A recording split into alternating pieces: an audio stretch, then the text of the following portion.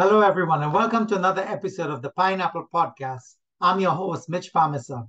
Today, I just wanted to talk about the pending recession. I want to talk about what's happening with the economy as it relates to our housing, and more so, what do you do as an investor that has a recession that's approaching? You talk to any of the gurus that are sort of in this real estate space and the economic space, they're all talking about the recession that's going to come. Now, we do know that this is all triggered by government intervention. And the main goal with the government is they want to control inflation. They want to get inflation down because it's literally runaway inflation. So, they have had an impact on the inflation rate because we moved from 8.1 or 8.2 and we're down to about 6 point something. So it is having an impact in terms of getting that down. Now, how are they getting it down? Obviously, interest rates are going up. So they're not targeting real estate specific, they're targeting the entire economy. Now, the challenge is in a recession, you're going to have a slowdown in the economics of the country. And in this case, it's actually going to be a global situation because the US is in the same boat. Europe is kind of like in the same boat. So everybody's looking at this and trying to understand, well, how do we curb the inflation? How do we slow down the economy without breaking the economy? Is fingers crossed, my hope and prayer that they don't do that.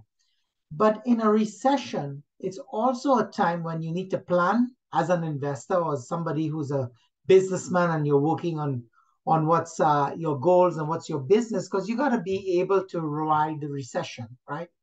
So what do I mean by that? Well, let's look at framing some things in. We know that the recession came about because of the insane spending that governments across the world pushed out during the COVID. Now, one can ask is that, or one can question the fact that they went too broad, too much money without looking at the economy because supply chain was dramatically affected from day one because people just could not show up to work. Things were happening in a negative way. The government wanted to support people at home, so provided money for their rents and for their food, and supported companies and business people with extra money so that they don't go under, don't declare bankruptcy, and hold the economy together. So that was good in principle. The execution was terrible, as all of you know, in the sense that money was given away to major corporations that treated it as windfall profits. The government gave small scale businesses $40,000 loans in Canada that they only needed to repay back 20,000. They dropped the interest rate so ridiculously low that people were getting mortgages at 1.4 while their property values were escalating through the roof, which just created access to a lot of capital because people could go increase their line of credit, get credit against the property, and they went on a spending spree and they were buying things that were just really not available because supply chain was affected.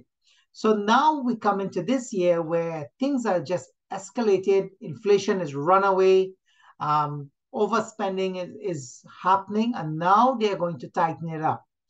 Now, the way they tighten it up is they hit everybody across the economy. So this is a government-induced recession at the end of the day, and it's going to be global. So it's not like we're saying, okay, this is Canada only or USA only. It is going to be global in its reach simply because inflation has just gotten out of control. And as you know, we're a global economy. Productions happen in different parts of the world. Things are shipped over and cost has escalated. As you can see with fuel prices, it's gone up dramatically. Now we're seeing some softening in the gasoline price, but yet you're seeing diesel continue to increase in price. Why is that significant? Because everything you move pretty much is done with diesel, right?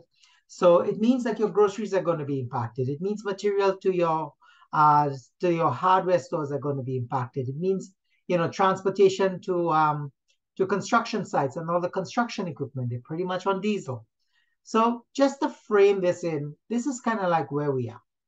So how do you navigate as an investor in a recession? What can you do to make sure that you are properly planned and that you're doing the right things to survive this if we in fact go into that extreme? The one good thing is a lot of the experts that we chat with, they are talking about the fact that they expect the slowdown to be over maybe a 12-month period, but nobody has the crystal ball. But with the slowdown, and you're seeing the impact right now, especially in the real estate side, because things have slowed down. Sales have slowed down dramatically. Mortgage brokers, their business have slowed down dramatically. You're going to see people shifting from their current jobs into other jobs because, again, they need that income, especially the new people who's coming into the industry. Prices on properties are going to move down significantly, especially in markets where it was overinflated and sort of growing quite dramatically. So you need to plan yourself properly. Now is actually, and I want to frame this in, now is actually not the time to sell unless you're in a situation where you need access to that capital, right? So let's look at it this way. If you're an investor, and we're all investors here, one is you got to make sure that you have contingency funds available, whether it's a line of credit, credit card, money reserve in the bank, or access to some level of capital, because you got to plan for a few things. If you're the landlord and you have tenants coming in, obviously, if they get impacted, you're going to have to carry the rents for a period of time until they can get back to paying you. You may have to give a little concession with them. You may have to work with them if their jobs are affected, which can be a real probability at this point in time. As you can appreciate, in a recession, things get slow, and you're going to see the announcements with job cuts. It's going to happen. So you, as the landlord, I mean, property investment is a great way to leverage and to sort of ride out a recession. But at the end of the day, you got to make sure you have carrying power. So making sure that you do that allows you to take control of some of the tough months where you fund it until you get the recovery back. Because once you get to the end of the recession and the government boosts back up the economy to generate economic activity, obviously that's going to increase. The other thing that you got to look at is, as we go into the future, the immigration plan has been quite clear with the government. They are looking to bring in about 100,000 people a year. That's quite significant. It means that there's going to be demand for housing, demand for rental. So you can gauge the fact that you're going to have a high demand market, which is going to allow you to figure out how do you continue to provide housing so that your business can be successful. And so this is why now is the time to basically not panic. And the one thing in a recession that a lot of people talk about is, while you're going to see slowdowns in the economy, you're also going to see new opportunities come out, right? As an investor, as you can appreciate, now is your time to buy in premium markets. Why? Because there are motivated sellers in these markets that want to move on. They want to get rid of the properties. They want that cash coming in the bank. Now, whether it's right or wrong, that's not for us to debate. The fact is they are ready to put it out there. They are motivated. You can put in offers with conditions. You can put in offers that are lowball based on what your analytics show that the property might be worth for you to be able to assume it. So this is a changed market for sure. And this is where your opportunities are going to come alive, right? And I want you to understand that very carefully, because we don't want you buying, or rather, I should say, I don't want you buying to the point where you're over-indexed. At the same time, I don't want you missing out on opportunities, right? Now is the time really when you run your numbers carefully. Make sure that you're enjoying what you're seeing. The numbers make sense. Is there cash flow? Can the property carry itself? What if we went up 2 more points over the next year? Because again, the government's target in Canada is a 2 to 3% inflation rate. We've come down to 6. So what does that mean? They're going to increase rates again until they get that inflation where they want it to be. Challenge is supply chain is still affected. So it's not necessarily just based on demand. It's also lack of supply. So it's going to be an interesting market for sure.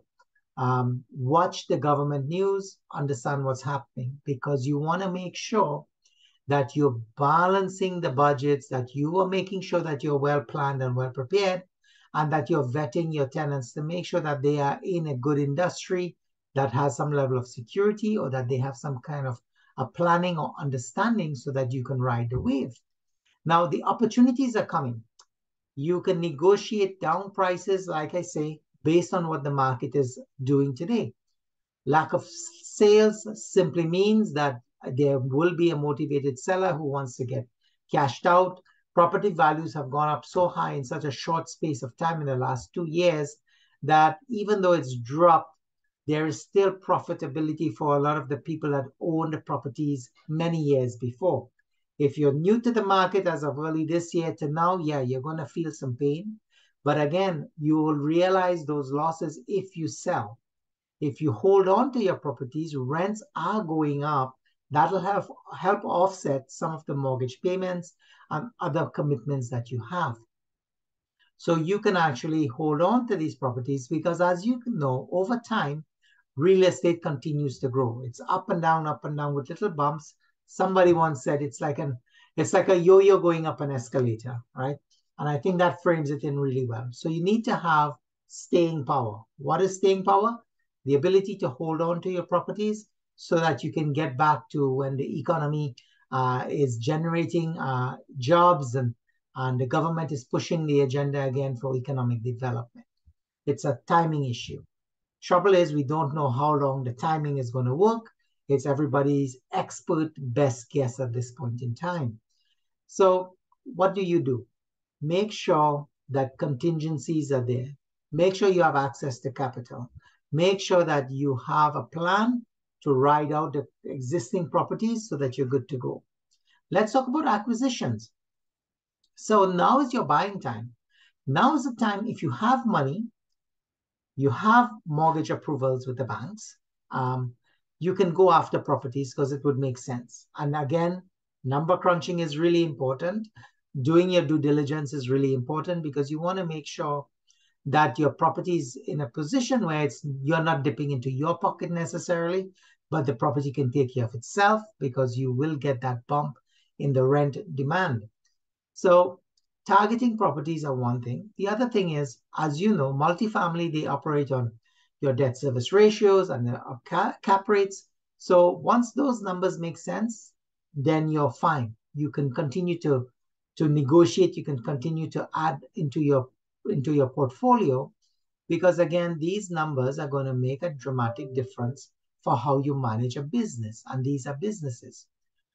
If you're doing sort of like a buying pool, you're pooling with other investors, you guys are coming together to target certain properties, absolutely the best time because the money in the bank, and we'll talk about that, but really and truly, the pooling allows you to get into properties, especially nice, beautiful, well-performing properties in AAA location markets that you can, before that was very difficult to get in because there's literally no cash flow.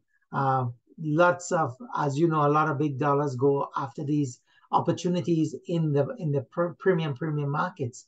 So now is the opportunities for you to look at it and see if you can actually come together as a group and make a plan to buy that. So that's very interesting way to do it for sure. And again, keep looking for the opportunities because we have an influx of people coming into the country. They're going to need nice, decent homes, right?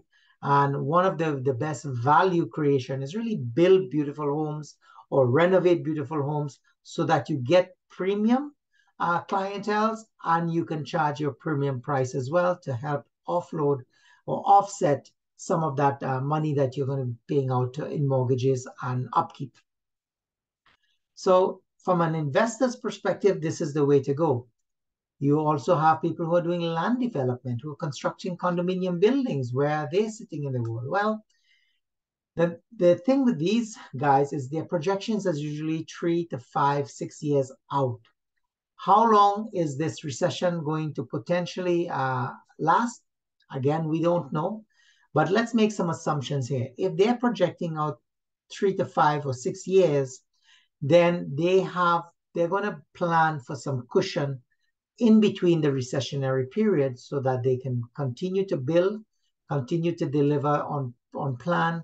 And then by the time the economy recovers, and the hope is that by then we should be back into a positive economy, then this is where they would leverage profitability so their investors can get repaid with profits. They can provide proper homes for people. People can buy, they can move on, and then the economy continues to grow. So it doesn't mean you don't invest. It means that you need to just run your numbers again because there are certain assumptions that you're going to be having to make. And then you got to vet those assumptions with what you're seeing happening in the market. So these are really important, valuable information that you got to do. And if you have somebody you're working with, a consultant, a coach, a mortgage broker, somebody, the real estate brokers, they can all help you to sort of figure out what are the numbers saying to you so that you can make an informed decision. Because again, depending on where they are in the journey, if you're getting discounted pricing, now is your opportunity to buy, hold, and then you'll profit in the future. And real estate, as you know, it's a slow game to wealth. It's not a quick game. That's why we talk about generational wealth. That's why we talk about 10, 15, 20 years. In the future, your property would go significantly higher than what you paid for it. And again, remember, there's 4 to 5 ways to win with real estate investing. So this is some of the metrics that we personally like that can really help you weather the recession, because while the properties are rented, that tenant is helping you manage through the recession with your properties. The next thing is I want to talk about leveraging or over leveraging as an investor.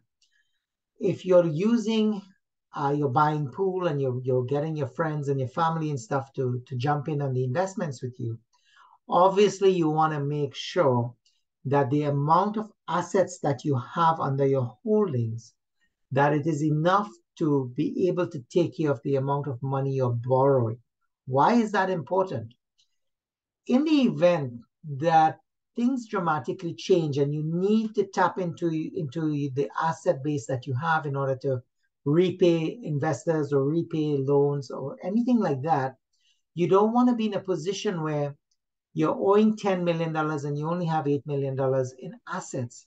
That's a $2 million shortfall. It has to come from somewhere.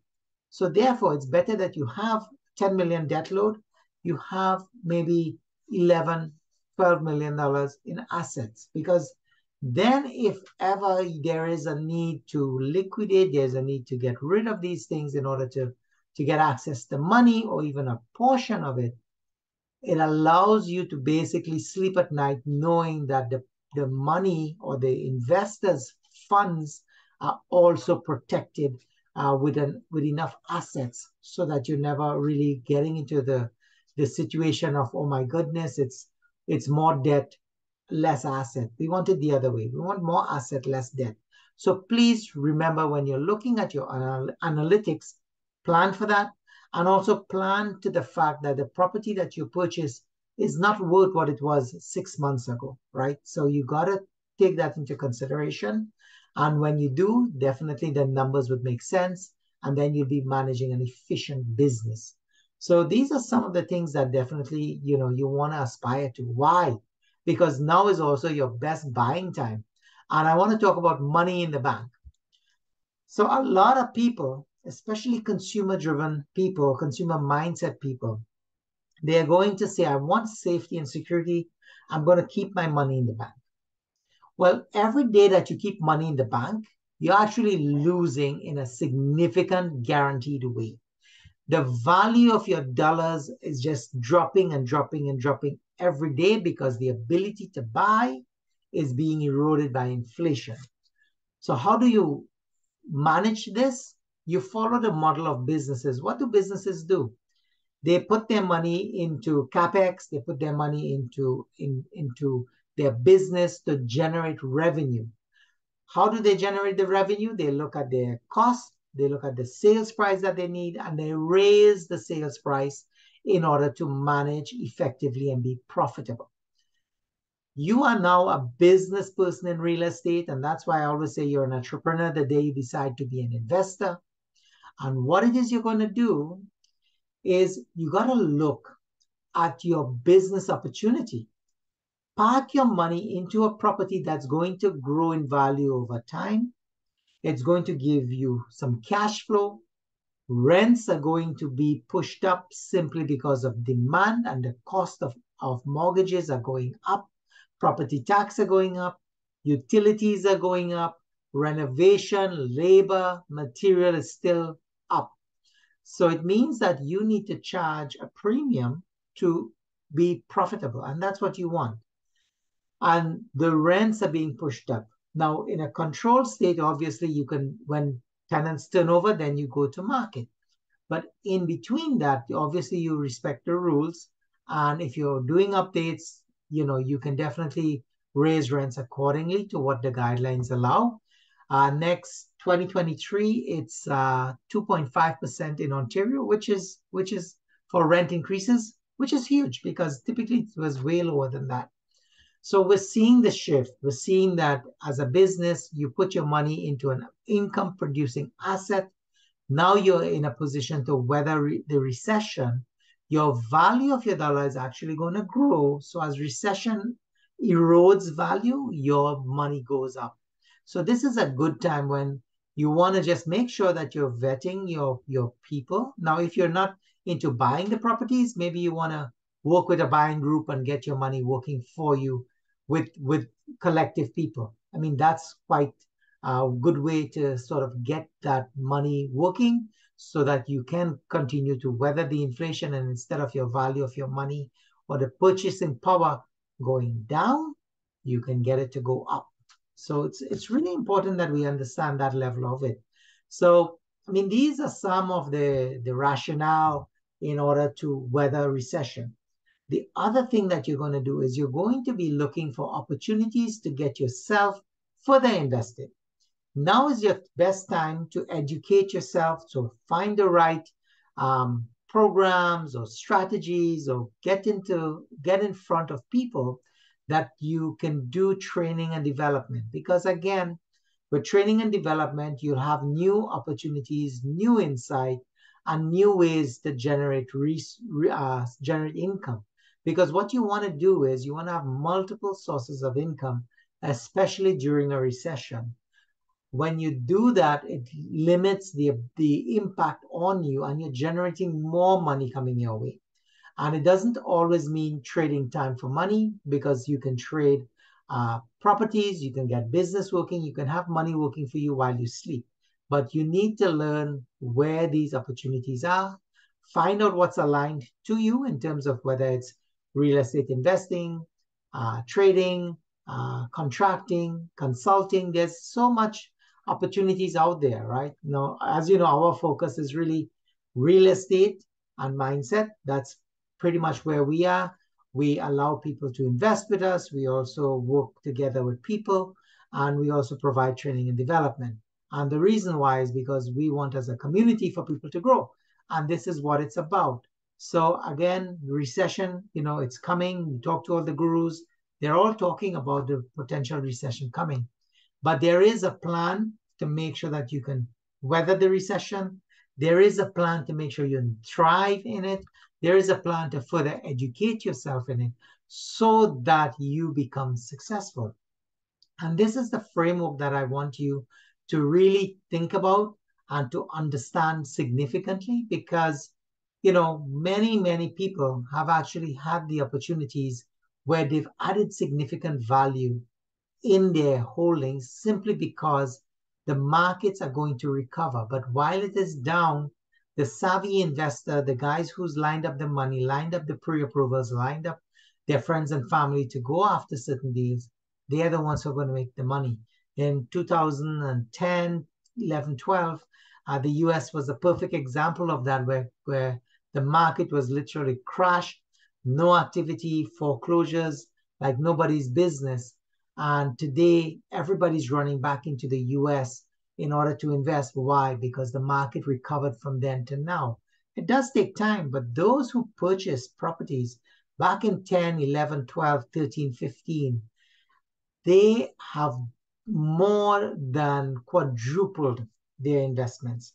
You were picking up properties I remember when we looked at it, we have properties like 30, 40, $50,000 in Florida. Like it was crazy. $7,000, $8,000 in Buffalo. LA, same sort of scenario. There were so many markets where they just dropped the ball. Everything went below value. And those who picked up, in today's market, they are definitely looking back and saying, you know what, money well spent because the market recovered. And as a result, your 50,000 property became 350,000. Multiply that by 10 properties, multiply that by 15 properties. So it does really, it is worth it to plan for a recession on several fronts. Make sure that you have contingency planning. Make sure you have pre-approvals.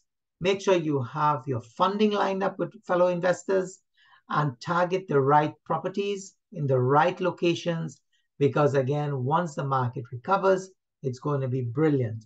But until then, navigate carefully and don't be afraid. When I say don't be afraid, like look at the numbers. Talk to people in your team, in your network, your brokers, your agents, because they're going to find you the right opportunities where you can, generate profit. You can secure your future and your children's future by putting your money to work in a time when it's low pricing, because when it's time for you to sell in a high market, you're going to get that differential that we're chasing. So, this is sort of like my top line thoughts on planning for a recession because I've had many questions and many conversations around it. So I thought I'd share this with you guys today just to give you a framework for recession planning. Happy to have an in-depth conversation where we can actually look at the definition of a recession. What are some of the impacted people? How do economies really survive? What businesses could potentially be at risk and things like that. We can always get into that. But from an investor's perspective, I just thought I'd share that with you today because it's really an important part of our planning for 2023. And, stay close to people that are sort of like in the know in terms of they're close to the finance side with the banks. They're close to maybe the finance side on government side as well. And they have inside information because it's an information game at the end of the day to really understand what's happening. But remember, the underlying goal by the government is they want to drop inflation back to like 2 and 3%. Is that possible? Nobody has the right answer. But the logic is they keep increasing interest rates until inflation comes down. So what that means is they're going to slow the economy down. So now is your time. As things get slowed, you got to plan for it. You got to make sure that you set contingencies in place. And if you look at your portfolio and your portfolio is too tight, then you can make some adjustments so that you can have access to some level of capital. And then you'll be able to sort of manage through it all until it recovers as well. So once again, folks, this is the Pineapple podcast. And remember to hit the like and subscribe button and hit the notification bell because we do want to grow this base. I love sharing with you guys. Put in your comments any questions and opinions you have on how do we manage and how do we navigate the recession. Until then, have a great day. And remember, it's all about being tough on the outside and sweet on the inside and wearing your crown of gratitude proudly. Bye, everybody.